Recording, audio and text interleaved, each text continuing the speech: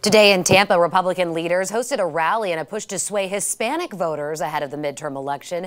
10 Tampa Bay reporter Liz Crawford talked to both the right and left about the importance of Florida's growing Hispanic vote. A swing vote within a swing state. It is somewhat volatile, and it has a lot to do with the individual, more so than political affiliation.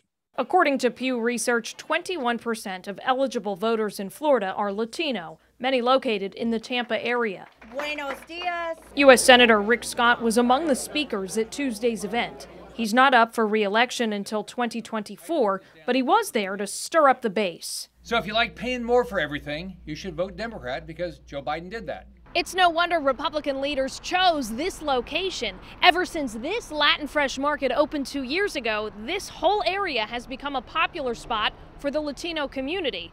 We're also on the border between districts 14 and 15. We've got to vote Republican. Carmen Damron, a first-generation born Cuban, said she came to support the Republican Party. Important. People have the association that if you're Hispanic, automatically you're going to vote Democrat.